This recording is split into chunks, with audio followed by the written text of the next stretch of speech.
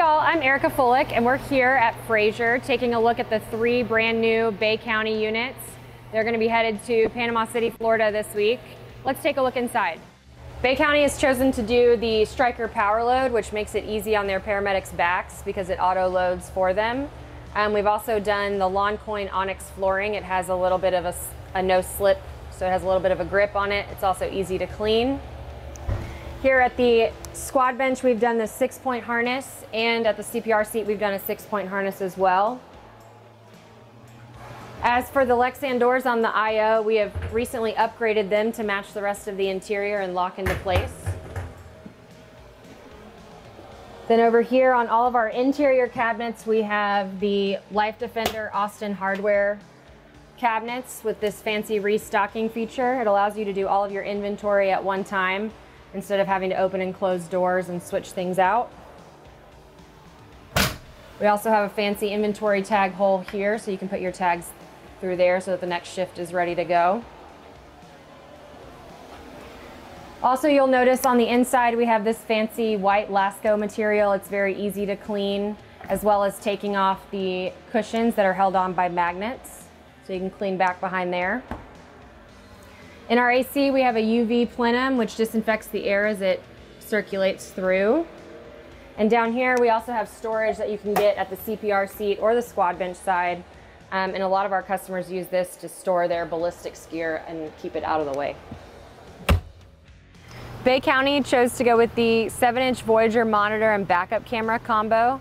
This allows them to see what's happening behind them at all times. Kind of acts like a rear view mirror. They also have sound capability in case they need to hear what's going on behind them. And if you come inside, here we have the LiquidSpring suspension panel. So you have a few different modes you can put it in. In sport mode, it's going to react a lot faster than if it were in comfort mode. We also have the option to add a front axle LiquidSpring suspension if you choose to do so.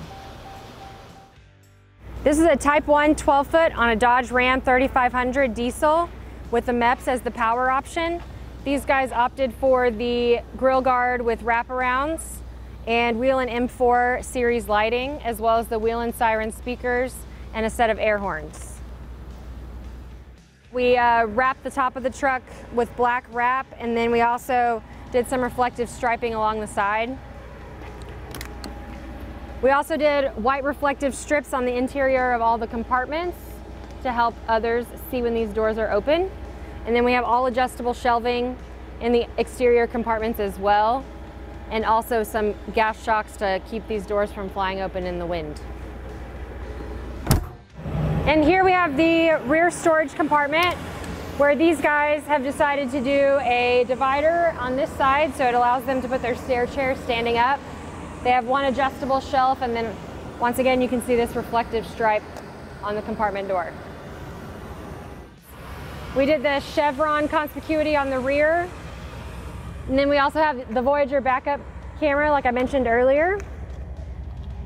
Here we did, because they did MEPS, they have an extra gear compartment on the passenger side. Thanks for joining me on this unit tour for Bay County EMS. We're excited to get these 3 units picked up this week and headed out to Panama City, Florida. If you'd like more videos, check out frazerbilt.com.